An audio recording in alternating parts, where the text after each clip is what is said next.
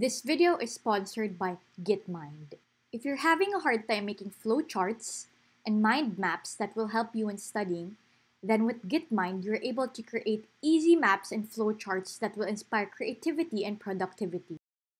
Let your ideas and imagination flow in this all-in-one free mind mapping and flowchart tool. Yes, it's free, and you can even make use of their templates that they have provided, which you can edit out and make your own. There are different templates to choose from, like mind maps for product plans, essay writing process, front-end master, performance review, weight loss tips, flowcharts for production management, org charts for genetic maps and department organization, UML diagrams, swim lane templates, and even analysis charts. You can save and sync it across all of your devices. Here I try to edit a document related to pneumonia, and you can change the text, make it colorful, and add more life to it by putting pictures. I also tried creating my own flowchart by creating a part of the carbohydrate metabolism of biochemistry. You can create the text and it provides you with arrows that will identify where it may be connected to. It's super easy to use. You can save it so you can open it anytime in one of your GitMind accounts. You can also export your file to different formats. And what's great about it is that it is free and that you can use it anytime, which can really help in your productivity. Hello you guys! Welcome back to my channel.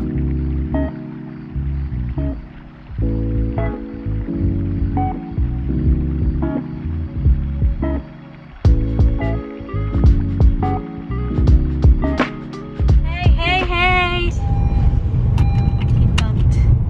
So we're on our way out, but of course masks are here sa loob ng ano.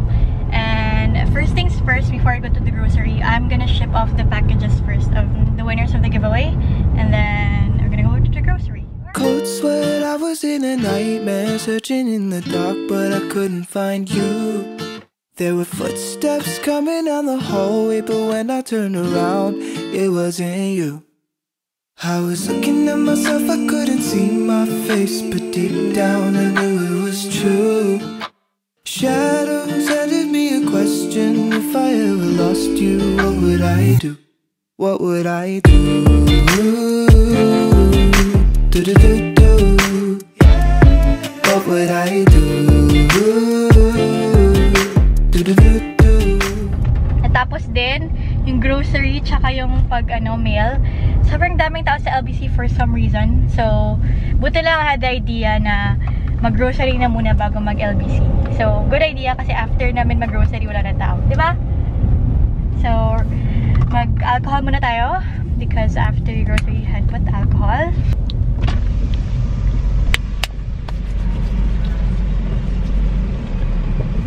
We're gonna go get my cookies that I got from my friend. I'm so excited to try it out. I haven't tried it. Pero kasi she's baking, so I wanna try it out.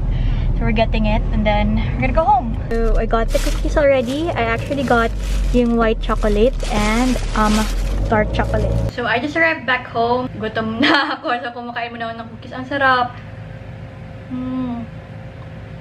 Ang laki ng cookie. It's so chewy and with the right amount of sweetness. Tsaka sobrang generous sa chocolate. Ang laki pa ng chocolate. So go check her out. Sugar Mommy sa Instagram. So I will make fries first before taking a bath. Yes, rice. So this is the rice that I'm using. It is the Kanto Japanese rice. So I'm excited to cook my rice, and then while it's cooking, I will take a bath.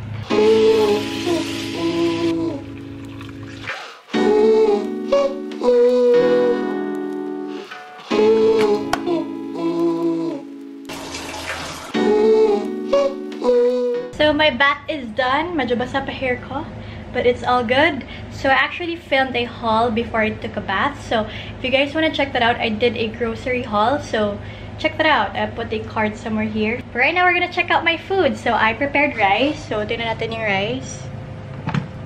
Bam! Wow! Look at that awesome sauce rice. So I'm gonna make ulam now. Lutuin ko yung chicken nuggets para mabilis maluto kasi mag-aaral na ako. That's what I'm gonna do for the rest of the evening. And if you guys wanna know what I'm studying, I'm actually reading through biochem again. And I'm gonna introduce you guys to a software na I'm using to create a mind map, lalo na sa mga carbohydrate metabolism, ganon, to make it easier for me to remember. So, I'll show it to you guys. But right now, let's cook some dinner and have some food in our tummy. Days are long, your car won't start. It's hard to fix it with a broken heart. I know growing up, it's not what it seems. Man, half for you was 30, half is 17. Wish we could live in the moment. So, ito yung light, yung lamp. And we're gonna take out the bottom part. Medyo different siya from the light and this one. Pero, ito kasi talaga yung ano ng light. So, nakita ko naman na siya yung replacing yung salt lamp. So, sana okay. And, fundido na kasi ito. Or you want to use this lamp again. So, ang delicate. Ha! Natakot ako. Okay. Okay, sana mag-work. Hala, ayaw na talaga. Hindi siya nag-on. Wala na. Sige, ito na lang. Yung Muji na lang na light yung gagamitin natin. Yes, it's done. So, we're all set and we're gonna start studying now.